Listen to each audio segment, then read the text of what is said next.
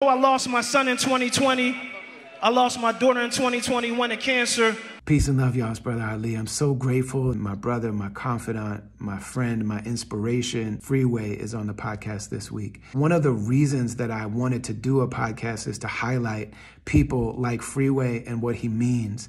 Not only because of how ill he is on the mic. He's one of the greatest MCs that ever lived. He was on Rockefeller Records during the days of the rock dynasty, when it was Jay-Z and Kanye West and Beanie Siegel. So he's been to the mountaintop when it comes to what the music industry has to offer. Not only an incredible artist, but a sincere and a beautiful and a generous and a genuine person, artist, brother, part of the community, but also Muslim and spiritual person. No matter what happens the night before, Freeway is going to be up before the sun, washing up and praying and corralling all of the believers to come and pray together. Anybody that knows Free knows how much he loves his kids and knows how much he loves his parents. Free called me fighting back tears, and he was like, guess what, man? My dad became a Muslim.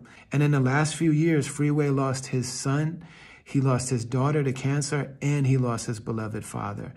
And a few years before that, he went through a crippling bout with kidney failure and has always brought people together and made beauty out of all of his pain. Gilly the Kid is an incredible artist from Philly also. Gilly just recently lost his son to violence. His son was killed. But this moment is Freeway on stage about to perform his biggest hit song, which is called Even Though What We Do Is Wrong. Even though the stuff in the street is wrong, we still are good people.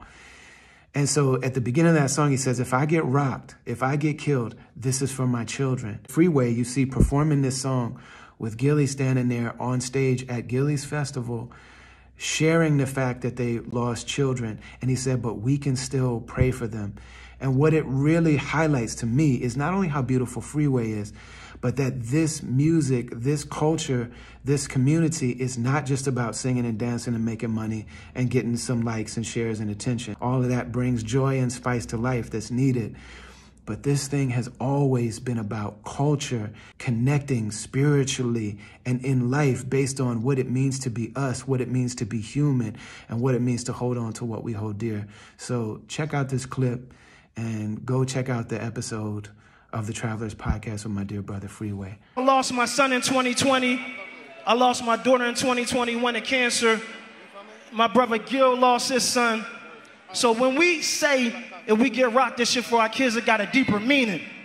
Because we still have things that we could do for our kids, like make dua for them, like give charity in their names, things that's going to aid them in the next life. And that's the mission that we on. So if I get rocked, this shit for my kids. Philly, man. Let's go. Let's go. Let's go. Give me back. We still hustle till the sun come up. Crack a 40 when the sun go down. It's a cold winter.